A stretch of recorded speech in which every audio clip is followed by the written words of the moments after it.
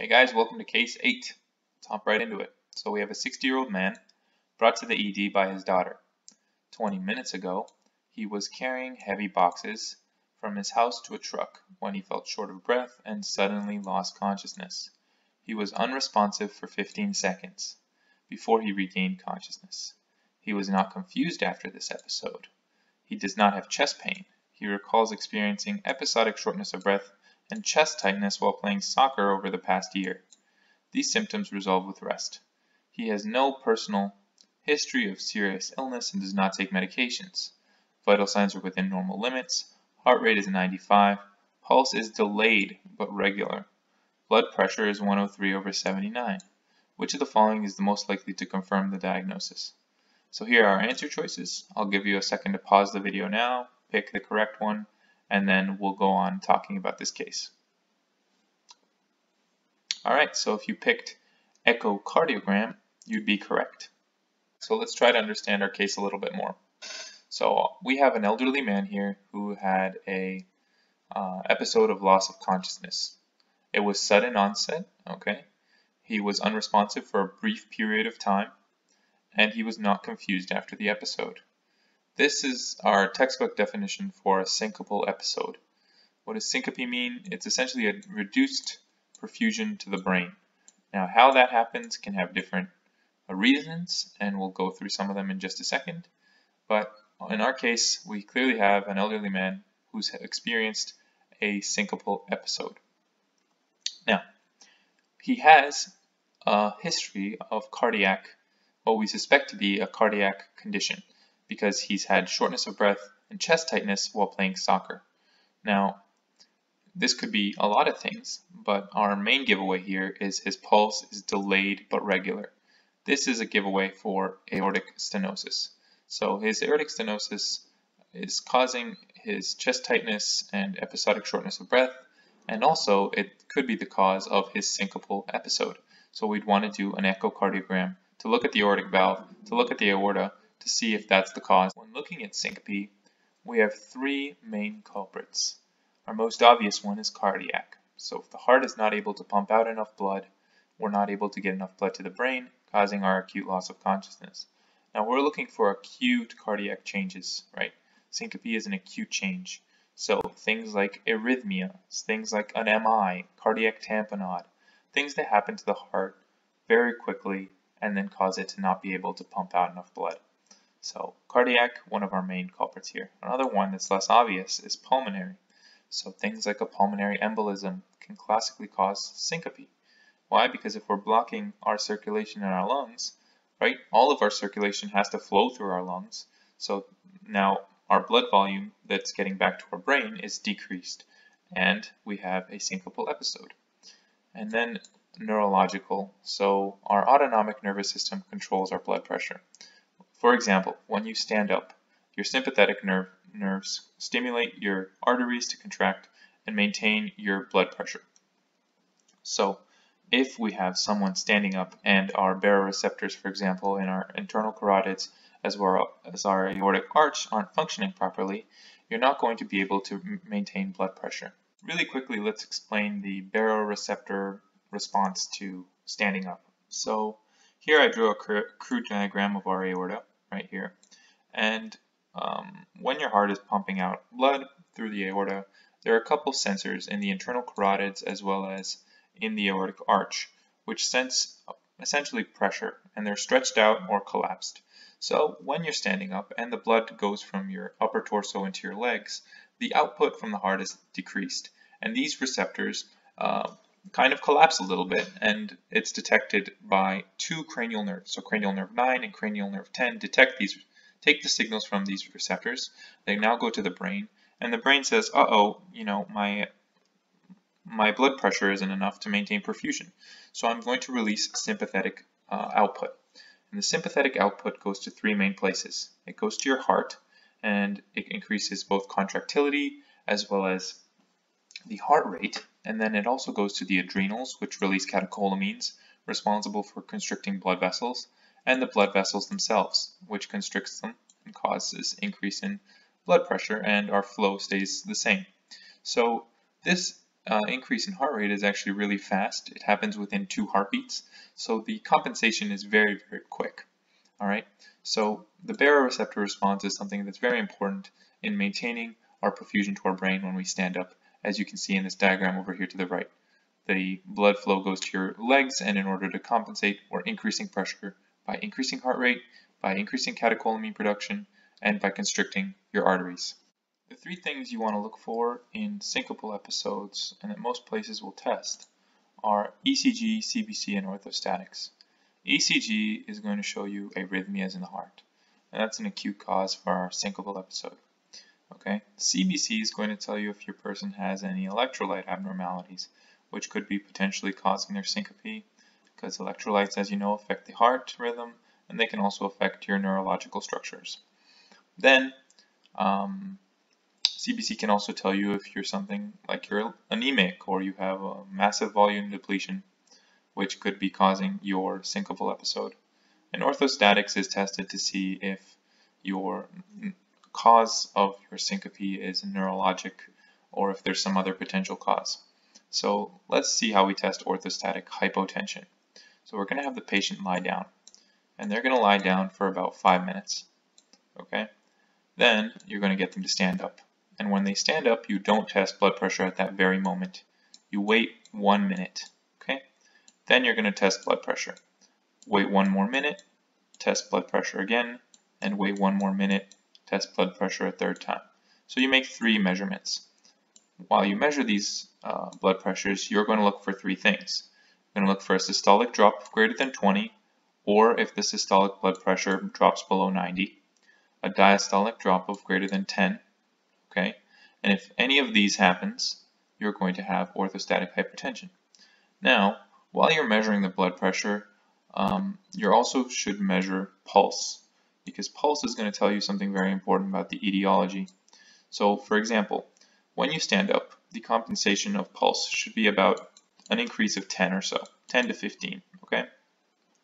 If it's way below this, then you're going to see that there's more likely a neurological cause. So your baroreceptors aren't stimulating your sympathetic system enough to increase the pulse, so neurological orthostasis. If it's way above 10, so let's say it's 35 plus, right? Then we're going to get something called postural tachycardia syndrome, which we're going to discuss in a second. And that's another cause of syncope. Before we discuss all the potential causes of syncope, let's go through the answer choices very briefly because they're pretty straightforward. So, coronary angiography. Coronary angiography tests for coronary artery disease, or a blockage in the coronary arteries. As you know, if they're occluded over 70%, you're going to start getting anginal symptoms, chest pain. So, our person has had these chest discomfort symptoms, but it hasn't been stated as really pain, more of a tightness. And he also has no other risk factors that were mentioned. Remember, his blood pressure was normal, even a bit low. So he doesn't have hypertension. There's no mention of diabetes, hyperlipidemia, no family history of cardiac disease. So coronary angiography is really lower on our list of tests to do. CT angio. Okay, CT angio is done if you suspect something like a PE, or if you suspect an aortic dissection. So we don't really have a huge PE indication here. Well, he didn't have chest pain during this episode, right? He did have some dyspnea, but it's not progressive. No immobility, no signs for DVT, didn't tell us he was on a 10-hour plane ride or anything, and no mention of a hypercoagulable state. So CT angio, not our best test here, okay? Also aortic dissection, so we ruled out PE. Aortic dissection is sudden onset, no sharp tearing chest pain, and it's radiating to the back. That wasn't mentioned. So chest pain is kind of ruling out our CT angio here. Echocardiogram. Okay, so that's our correct answer. We have a suspected aortic stenosis because we have a delayed pulse. Okay, and early aortic stenosis is actually asymptomatic at rest and improves with rest. So it can present with sort of a mild, like cardiac failure presentation.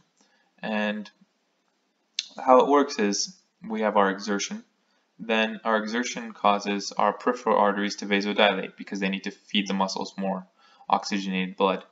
Aortic stenosis, on the other hand, is obstructing this flow and is preventing our increased cardiac output. Now we have these vessels which are dilated in our body, taking up all the blood, so it's not going to our brain, and that's how we get the syncopal episode. Okay? And the main giveaway here again was our delayed pulse. And what really would have given it away was the crescendo-decrescendo murmur if they gave it to us. Then we have the tilt table test. This is a test again for orthostatic hypotension. Okay? Postural hypotension. This occurs when you stand after prolonged lying or sitting. So remember 5 minutes. And this person has a history of chest, not pain really, but tightness on exertion, which doesn't really fit too much with our orthostatic hypotension, just as a pure orthostatic hypotension picture, okay? So most likely if we did our orthostatics on our guy, he would be normal. Then continuous ambulatory ECG. So we discussed that ECG is done in orthostatic patients to look for arrhythmia, and if you're still suspecting an arrhythmia, you're going to put them on this continuous ECG, which is also called a Holter monitor. This is done for 24 to 48 hours to detect the arrhythmias. And since syncopes are usually not frequent enough to be detectable in such a short period of time, you would do this. But something that points away from this is that our guy has a regular pulse. So the hint in the question, regular pulse on physical exam, arrhythmia is not as likely. Then we have our cardiac enzymes, so it's our troponins and our CKMB. This is done if you're suspecting an MI. So because our guy doesn't have really a chest pain picture and doesn't really show many of the risk factors for MI, we're not going to want to start off with this test. Okay? He is more of a syncopal picture rather than a heart attack, even though a heart attack can cause syncope, right? Because it's a cardiac cause. Then we have carotid duplex ultrasonography. This is done for people with established carotid brie or history of transient ischemic attack or stroke. Now, what's the difference between TIA and stroke? Remember, the symptoms of TIA last less than 24 hours. After that, stroke. All right. Carotid stenosis does not typically present with syncope, and you're more likely to get an asymptomatic case for carotid stenosis, or if you're going to get symptoms, they're going to be TIA or stroke. EEG. Okay, so this is if we're looking at seizure, but as we discussed, this guy didn't have a postictal state, so he just bounced right back from his syncopal episode, regained consciousness really fast, so seizure is really not on the highest on our list on our differential. So let's discuss the subtypes of syncope. Here we have cardiac, reflex, and orthostatic. And let's start with cardiac. So cardiac has two main subtypes, arrhythmic and cardiovascular. In arrhythmic syncope, we have the cause as really being an altered heart rate. It's a rhythm that doesn't cause maximum potential for the cardiac output. So we can have a bradycardia, a tachycardia, anything of the sort that doesn't cause a good ejection fraction. So things under this category would be patients with sick sinus syndrome, so a faulty SA node. Then we have ventricular tachycardia, things like torsade de pointe, these kinds of arrhythmias. If these arrhythmias are causing frequent losses of consciousness, you could suspect something like Adams-Stokes syndrome. And obviously heart blocks and supraventricular tachycardia are in this category as well. Then if we look at cardiovascular causes, this is a reduced outflow, so an outflow obstruction. Things like a massive MI, for example, could cause this. Aortic stenosis, which is what we had here. Mitral valve prolapse, any kind of valve changes, okay? PE can also cause outflow obstruction, right? It's blocking the pulmonary circulation. Any kind of septal defects in the heart, cardiac tamponade, cardiac hypertrophy. So this is really structural, and this is more of a neurological heart change, okay? So the heart structure as well as the heart nervous system flow are two of our main culprits for cardiac. Next, we have our reflex type of syncopes. We have neurocardiac, which is also known as vasovagal, emotional, carotid, and situational syncopes. So let's start with neurocardiac. And you'll often hear the term vasovagal syncope. And this happens with prolonged standing that has no compensated heart rate. So after standing for a while, the baroreceptors kind of get accommodated and the heart rate does not accelerate appropriately.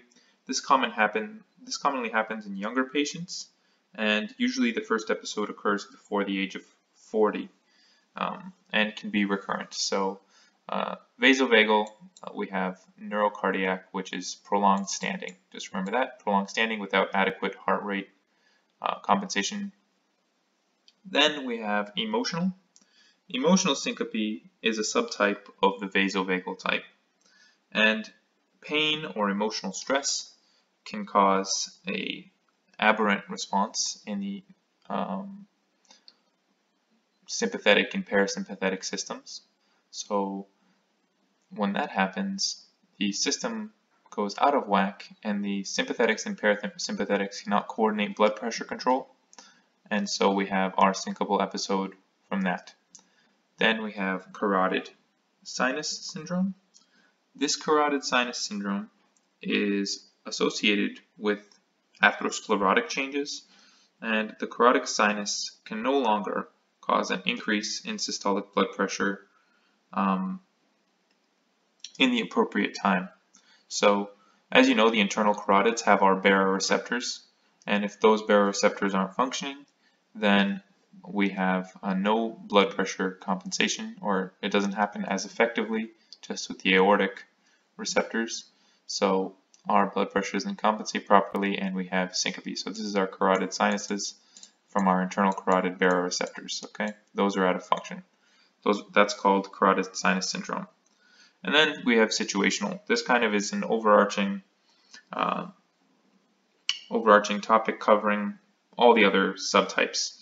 So in situational syncopes, we have a vagus response that's out of whack, which can cause peripheral dilation that's inappropriate and resulting in decreased perfusion. Things like excessive coughing, for example, even micturition or menses, right, can cause this kind of syncope. So micturition, let's say you're going to urinate. That's another name for urination. You have an excessive vagal tone during that because you need parasympathetics to urinate. So that can result in a drop in blood pressure and then your syncopal episode. So this common one in situational is definitely micturitional syncope. Then we have our orthostatic subtype. So orthostatic subtype is standing up, so postural change is not adequately compensated for. And there's two main subtypes here, sympathotonic and asympathotonic. So sympathotonic versus asympathotonic just means A, here in the sympathotonic, the sympathetic nervous system is working, and in the asympathotonic, it's not working. So in sympathotonic syncope, we have a drop in the systolic blood pressure when you're standing up, and then we have excessive sympathetic output. So the heart rate increases like crazy, but it's not able to compensate for the standing up. Why? Because of other problems, such as the person has severe dehydration or hypovolemia. Let's say they're on a vasodilator, so the heart isn't able to compensate. Even though the sympathetics are working, the compensation isn't enough. So sympathotonic means their sympathetics are working, but there are other forces such as dehydration, medications, even prolonged bed rest can do this, causing orthostatic hypotension. Then we have asympathotonic. This is when your sympathetic system is not working. So we have a decrease in systolic blood pressure when we stand up, and then our sympathetics aren't pumping out enough signal to maintain our perfusion. And what can cause this? So remember this one, diabetic autonomic neuropathy. And Parkinson's can also cause these two. So diabetes and Parkinson's cause your sympathetic system to degenerate, and then you can have syncope from that. And then lastly, we have postural tachycardia syndrome. And this happens when you stand up and there's no significant drop in blood pressure, but there's a massive increase in heart rate. So I told you, we talked about 30 plus, right? So let's say you're standing up and the blood pressure hasn't dropped really that much in your case, and then your heart rate goes crazy. Now, if the heart beats way too fast, it doesn't have time enough to fill, so the cardiac output is decreased, and then you can get syncope from that. So postural tachycardia syndrome. So I hope this was a good review of syncope for you, and I hope we covered enough of the etiology behind syncope, some of the things to look out for, okay, and why each of the answer choices was correct or incorrect. And I'll see you guys in the next video.